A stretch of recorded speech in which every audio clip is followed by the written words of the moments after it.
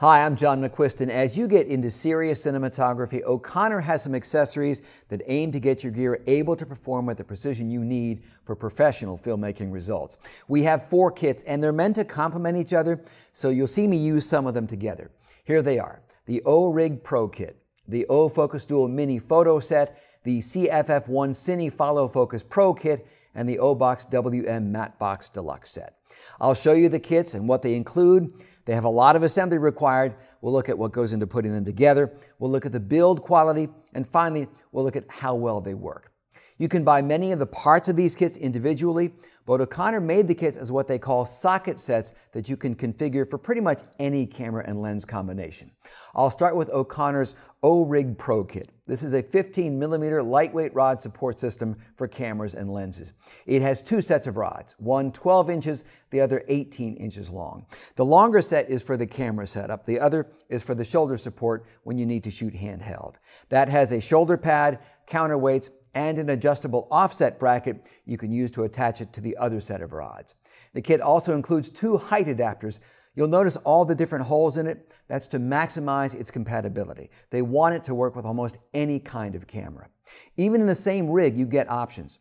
Look at the shoulder pad more closely. It has 2 sets of holes you can use for the rods, depending on whether you want the pad to sit on top of your shoulder as a traditional shoulder pad, as a chest brace to stabilize your rig, or at the end of the rods to sit on the back of your shoulder.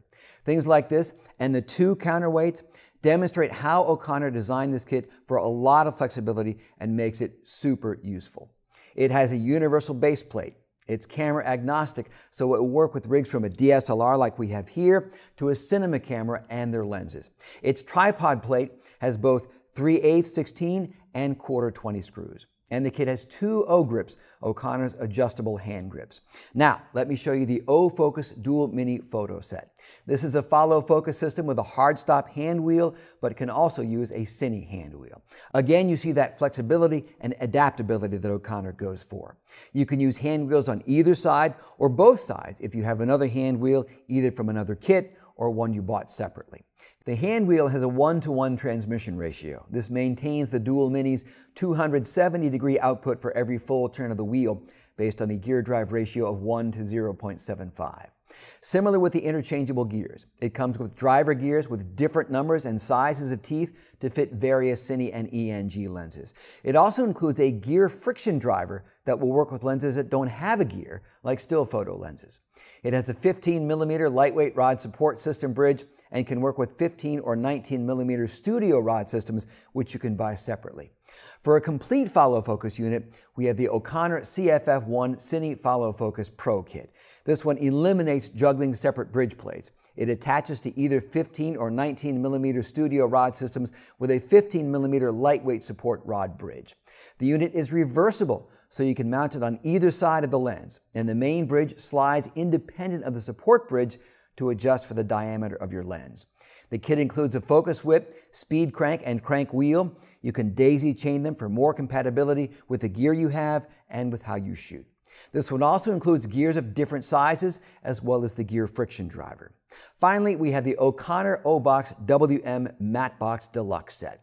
This will accommodate lenses as wide as 18mm designed for full-size sensors. It has 2 filter stages, and the rear one rotates 360 degrees if you use polarizers or graduated filters. It comes with 4 trays to make it easier to switch among filters. It also has a bellows ring that lets you mount a 138mm filter. It comes with flags for both the top and both sides. The Mattebox also comes with a 15mm lightweight support bracket, and you can also get brackets for 15 or 19mm studio rods. Plus, adapter rings will let you use this as a clip-on Mattebox.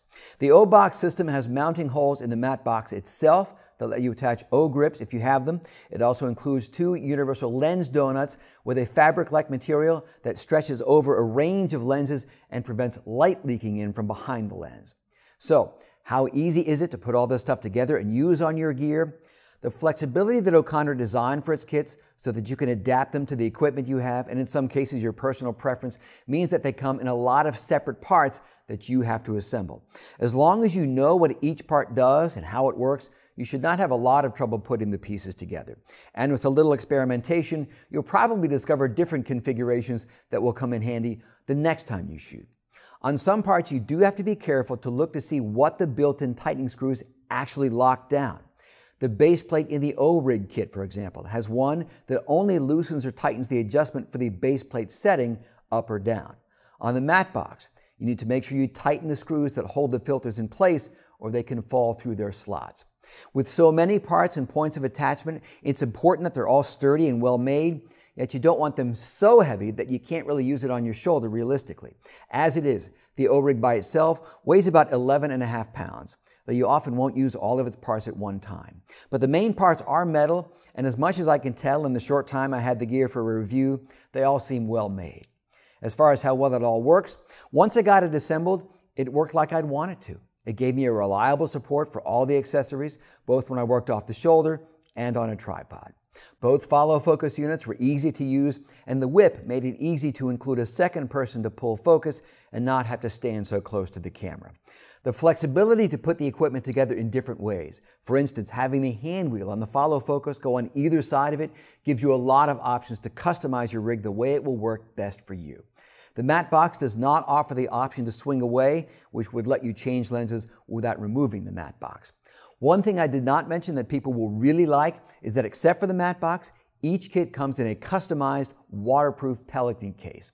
All told, the compatibility with so many cameras and lenses and that ability to use parts interchangeably among kits will make these OConnor accessories a really popular option among cinematographers of all kinds. For B&H and Kelby One, I'm John McQuiston. Thank you for watching. Whether you're a hobbyist or a professional, B&H has the answers to your questions. Experience a world of technology at our New York City Superstore. Connect with us online or give us a call.